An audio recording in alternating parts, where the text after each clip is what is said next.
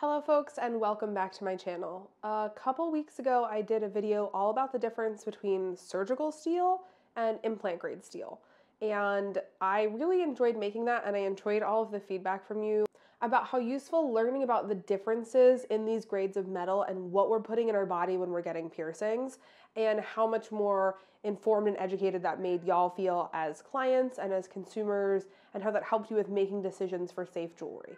Now, the reason why I wanted to make that video is because there is just so much blatant misinformation about surgical steel and what it's used for and what it's safe for, and a lot of folks get taken advantage of and get hurt. Obviously, the follow-up to that, I've got to talk about different types of titanium, because just like with steel, these low-quality companies are learning the buzzwords, they're learning what people look for, and they're marketing titanium jewelry as hypoallergenic and safe that's not. So let's get into it, what type of titanium jewelry you actually want to be putting in your body. Now, much like steel, not all titanium is created equal. There's titanium that's going to be really great, really hypoallergenic, really safe for you to wear in your piercings, but there's also titanium that's kind of garbage for you to put in your piercings, that's really unsafe, that's really low quality, and can cause just as many issues for you as surgical steel and mystery metals can. So it's not just as simple as saying, oh, well, I learned about the difference between surgical steel and implant grade steel, I'm just going to stick with titanium to be safe. There is still bad titanium on the market. So just like with steel, it's very important to make sure that we're getting something that is implant grade. Just to review, implant grade materials are regulated through companies like ISO or ASTM, and they set forth standards that say this material must be made to these exact chemical specifications, these exact working specifications, in order to be safe to be implanted in the body. So something that is biocompatible enough that we can put a piece of it in someone's chest or in someone's leg or in someone's shoulder, and it's not going to cause adverse reactions. Now, when we're looking at titanium jewelry online, you'll see a lot of different grades of titanium listed, and the most popular one you're going to see is ASTM F136. Now, ASTM F136 is the ASTM designation for wrought titanium, 6 aluminum, 4 vanadium. Extra low interstitial for surgical implants and surgical applications. This specific designation of titanium is strictly really for use in surgical implants and surgical applications. And there are very strict limitations for exact chemical composition, as well as tension and bend tests. So basically, when they are looking at different types of titanium, if it does not meet the exact chemical compound and all of the exact necessary properties, it cannot be listed as ASTM F136. It has to meet all of these very specific tolerances. And these are designed with a bunch of different researchers who look at how these materials interact with the body, look at how they interact with wounds, look at how they heal in pacemakers and synthetic joints and dental implants, and have determined the exact safest type of titanium that you can use for these applications. That is the type of titanium that you want to work with. And all of the companies that we work with, that I work with, that the Association of Professional Piercers work with, are using that type of titanium.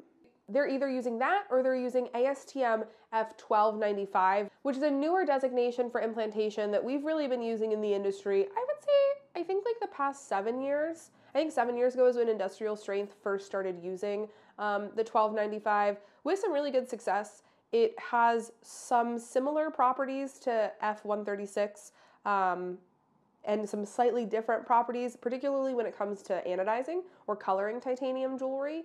But it's also like a strictly implant grade designation.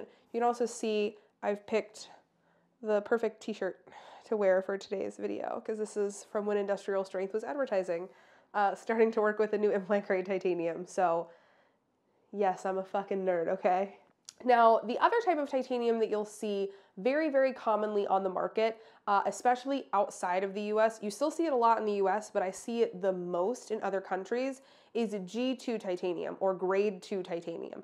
And this is another grade of titanium. Just like there's all sorts of different recipes to bake a cake, and you can put all sorts of different things in your chocolate cake, you can put all sorts of different things in your recipe for titanium, and it's each going to come out a little bit different with some slightly different properties. Now, ASTM G2 is a real ASTM ranking for a type of titanium that you can use, but per the ASM and ASTM websites, G2 titanium is most commonly used for airframe components, heat exchangers, condenser tubing, and pickling baskets. Notice that I did not say surgical implants or surgical applications. Now, it's still a really good type of titanium, and if you needed to build the frame of an airplane, it's going to be great. If you need condenser tubing, G2 titanium has got your back. But we are talking about jewelry that we are putting in people's bodies, and not just that, but oftentimes we're putting in a fresh wound, which means it's really important we're using designations of titanium and different materials that are designed to go in the body like this. Now, you might be asking yourself, Lynn, why would they use titanium that's for airplanes for body jewelry? And the answer, of course, comes down to money and profit. G2 titanium is much more affordable than implant-grade titanium because it's held to much less strict standards. It is honestly like relatively difficult to manufacture and produce implant-grade titanium that's like F136 and those similar designations. It has to be very specific because it's going into a person's body. So G2 titanium is going to be more widely accessible, it's going to be cheaper, and most of these companies know, darn it, they've caught on to the surgical steel thing. Now, the new popular thing is titanium. So they can make stuff out of G2 titanium and advertise it on their website, titanium prong setting, titanium ring, and you look at that and you go, oh, it's titanium, so it's safe, and don't look down in the little footnotes on the item description where it says G2 titanium. And they're counting on the fact that most people aren't going to look, or if they're going to look, they're not going to know what it means. They're just going to see G2 titanium and go, wow, they even list the type of titanium, like this must be safe. And so it all boils down to misleading marketing and capitalism, unfortunately. But if you are looking for titanium body jewelry, for safe titanium body jewelry, you really want it to be implant grade, and you can look for that through that ASTM F136 or ASTM F1295. And if you're ever unsure, stick with verified, reputable vendors who you trust to be telling you the truth about what they're selling you and using good quality stuff. The Association of Professional Piercers has a new body jewelry verification program where experienced, trained piercers are going through the jewelry produced by all sorts of different companies.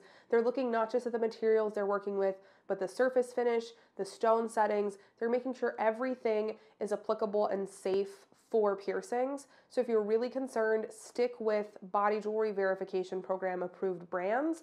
They work with international brands so you can find these resources no matter where in the world you're living.